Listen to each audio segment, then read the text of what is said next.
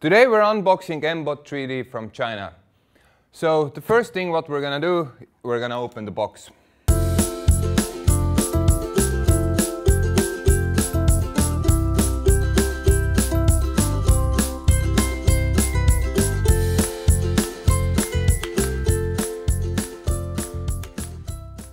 So now when the printer is out of the box, you can see that this printer actually has a small toolbox. It has the filament spool holder, usual USB cord and AC cord. We also have a build plate, what I'm gonna install right away. It's really easy with magnets, and basically that's it. We also got a spool of PLA, because this is PLA only printer. It doesn't have a heated plate. So the next thing is a spool holder. Again, really easy. Just slide it in and it's ready to go. Just take the filament. Take the filament guide tube.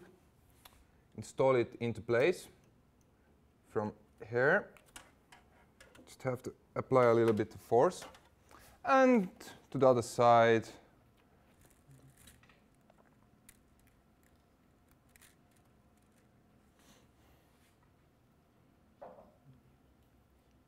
You should also remove the transportation guides.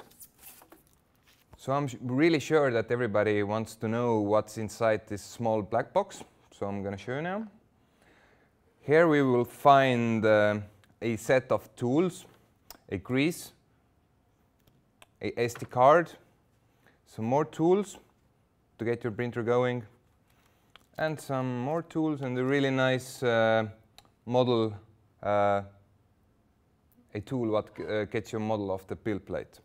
So and the last thing, SD card, 8 gig. I'm gonna put it in right away. 2 last cords, power, and USB. Power on the printer.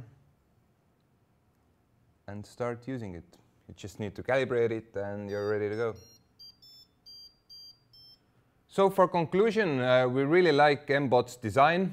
It's compact, it's with new design.